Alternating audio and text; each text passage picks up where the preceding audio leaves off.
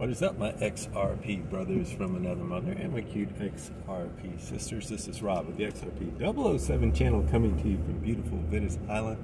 It was another gorgeous day down at the beach, 5 out of 5, but it ain't now. We got some rain that just showed up, which I don't mind. Kind of makes it feel like Thanksgiving. So I like it. And I probably more than likely will be doing, might be missing my episode. I'm not sure. I am getting together with family for Thanksgiving, so I'm just gonna have to play that by ear. And the title of this episode is What Stands Between Us and XRP Valhalla. The last 3 shoes to drop are here, knocking on our doorstep. Watch this episode to the end. I'm super excited today, needless to say, and I'm on day number 22 of my now 118 days to go on my teetotaling and my other programs. So, and 38 days till the end of the year. Can you believe it? This year's gone by so fast. And that's just a nothing burger number, but this is the number that has me excited. We are 9 days away from Uphold XRP Gold and perhaps a flip the switch moment with utility price between Uphold and also institutional movement of money and cross-border payments. Cannot wait. So that's on my calendar, high up on my list. So I'm going to mention it again and bringing back, this is kind of exciting. I'm going to be bringing back my Telegram group. My old channel was a lot of fun. We had about 140 members strong. So I'm going to reorganize that channel under my new brand name, and I'll let you guys know about that. But I didn't need a good name for it. I was just thinking kind of like the Bruno Mars 24 Karat Club.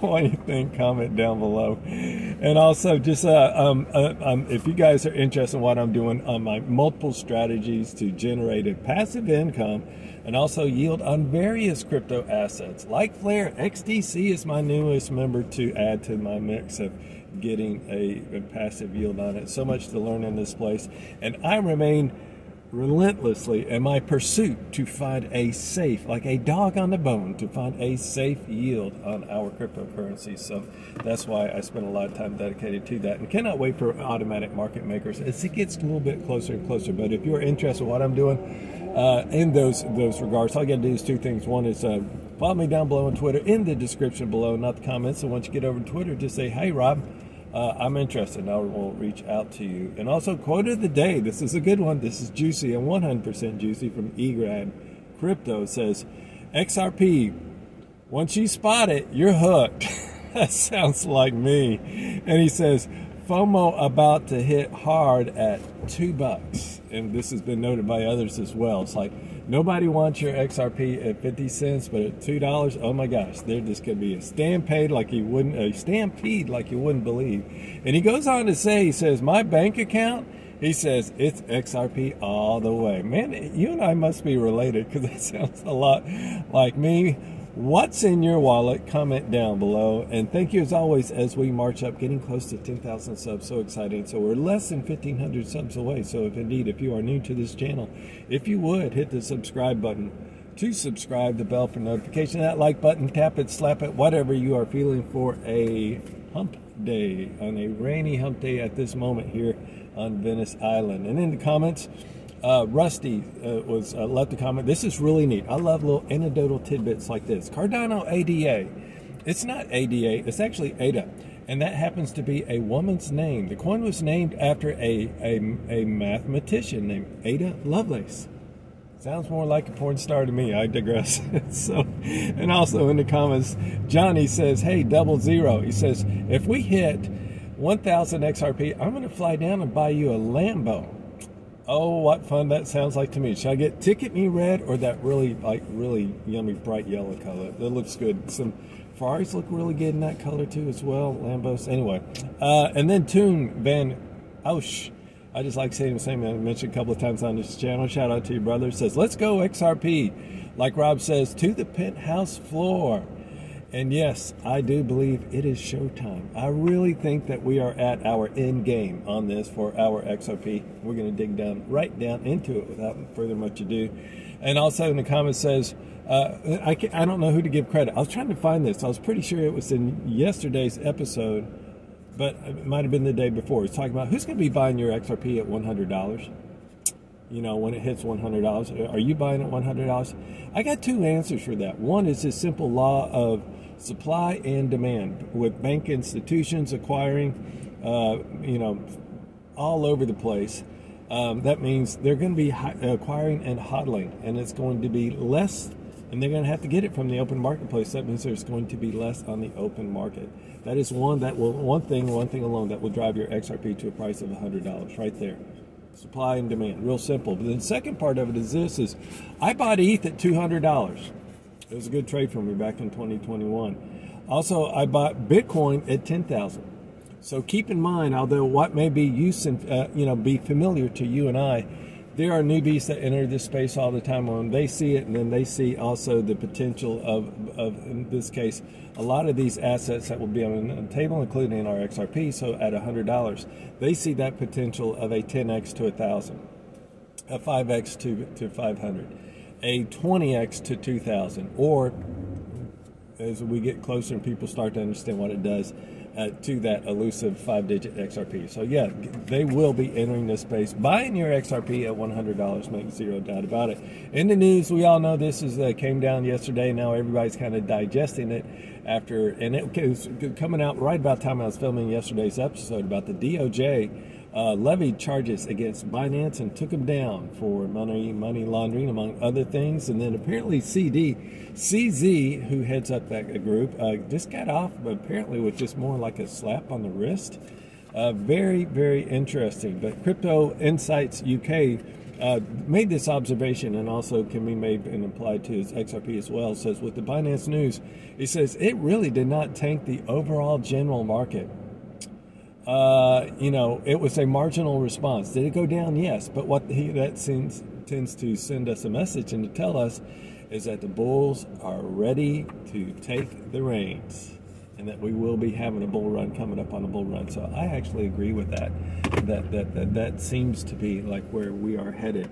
And also with our XRP, it is quite resilient as well. It's just been hovering around 59 cents, tackling it's bumping up his head at 60 cents. We'll keep a look on that. Louis, King of the Caribbean Jungle, pointed out that today, on November 30th, there's a private meeting between Ripple and the SEC. That is the normal Sunshine Act that meets every Thursday of each, on the Thursday of each month, on that particular day in the month. I believe it is. Once a month they meet, and they normally do talk about such things as settlements and so forth, ongoing lawsuits. That's normally up there, but hey, it could happen this time around. But yeah, that's usually up in their schedule as well. And also, Louis, just to be on the cautious side, he did talk about addressing cold storage and doing that. And he mentioned to this one kind of neat little one that he had up on his channel, cold storage. He said, go run and buy it up on Amazon. You do not, under any circumstances, ever want to buy your cold storage on Amazon, because it can be hacked. You want to buy it directly from the manufacturer. Make zero bones about that. I just want to share that with everybody. November 22nd to December 22nd. You know what that represents? That represents Baba Kug's timeline, if you believe in the riddles as such. And thank you, Brent, for sharing this. And Brent always points out he has not been wrong to this day. And in that timeline, if you've seen it, the 3, 2, 1, 1, 2, 3, all that yada jazz stuff. In this particular segment of the November 22nd, December 22nd, is the scales. And you see the scales of justice up there. Could that also be an omen that we are due for a settlement? I'll tell you what has been kind of a confluence, and that is my own TA down by the beach. And this is beauty in the charts, because I have been focused on 2017, 2018, but I took a look and turned my head over to that 2021 bull run, and guess what I found out? In that 21 bull run, it took about 6 months for us to make that move, which was actually about a 10x. A good solid 10x for XRP, from 18 cents all the way up to like $1.80. Yes, I did buy it at 18 cents. No, I did not sell at $1.80. So it goes. I actually had a sell order at $2. That was my inexperience. I should have known that the lower underneath those perfect numbers hit a little bit better. But anyway, so it took 6 months, and guess what? On my beautiful monthly XRP charts over on TradingView, you know what month we're in right now of green candles going up? 5. So once again, if history repeats, we could see possibly that 10x of our XRP in December. Baba Kug's timeline, SEC maybe talking about Ripple settlement on the 30th. We shall see. Getting so close. And I really think this is more kind of disconfluence for me. But Ripple Insider, and this kind of just changing quick note, this was all over yesterday, but I'll just repeat it again because it is music to my ear. Is that the Ripple Insider Zach was talking about how XRP and XLM are the Pepsi and Coke of the new financial system? Or did he meant to say Coke and Pepsi? XRP and XLM, Coke and Pepsi, or Pepsi and Coke? Comment down below which one comes in what order. But anyway, that is also just, and you know what? If you watch, you know, you'll hear these stories about someone in the banking industry finds out that you own XRP, and they're drop jaws saying you're going to be worth so much money. Time and time again, we have heard that. And then, of course, we got that one. We got that one with the Pepsi and Coke analogy. And then also my all-time favorite is Catal and SBI. 25% share owner in Ripple, saying every bank in 2025 will be using XRP. And the move that XRP is going to make is explosive, in his words.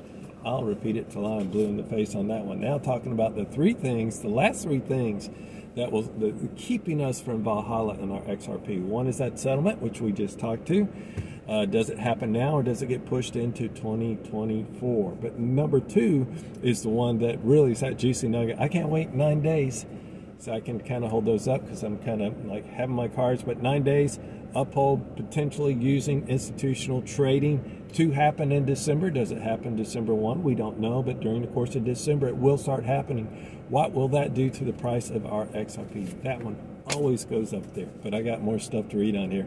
And number three is the institutional wall of money that is going to hit this market once we have a settlement, and the floodgates will open. In my humble opinion, we're talking about this market could really shoot up from a 1 trillion market up to a 10 trillion market in no time, within 2024.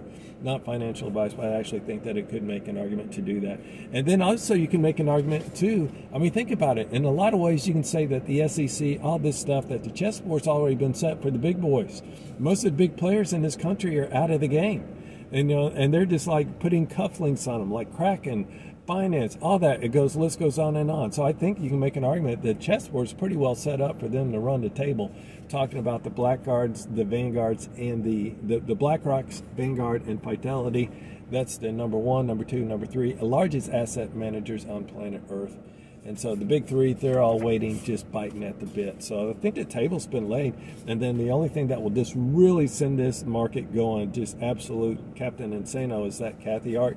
And the other 6 spot ETFs that are waiting in the sidelines to get approved from the SEC. Could it happen on January 10th?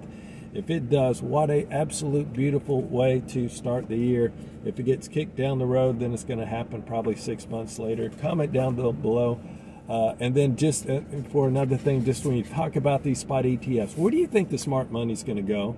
All these big institutions, you don't think that they know who's really behind this reset of the financial system? You really think that, yes, they're going to be holding and custodying Bitcoin.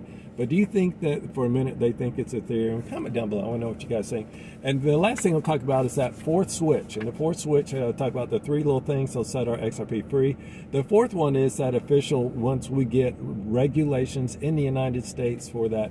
And then we have ISO 222 going fully live, implemented in November of 2025.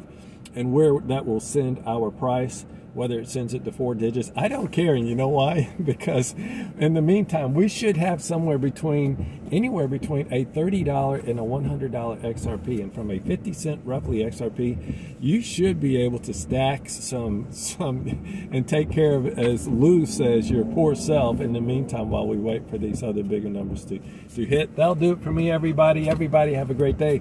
I'll see you guys in the next episode. Peace out.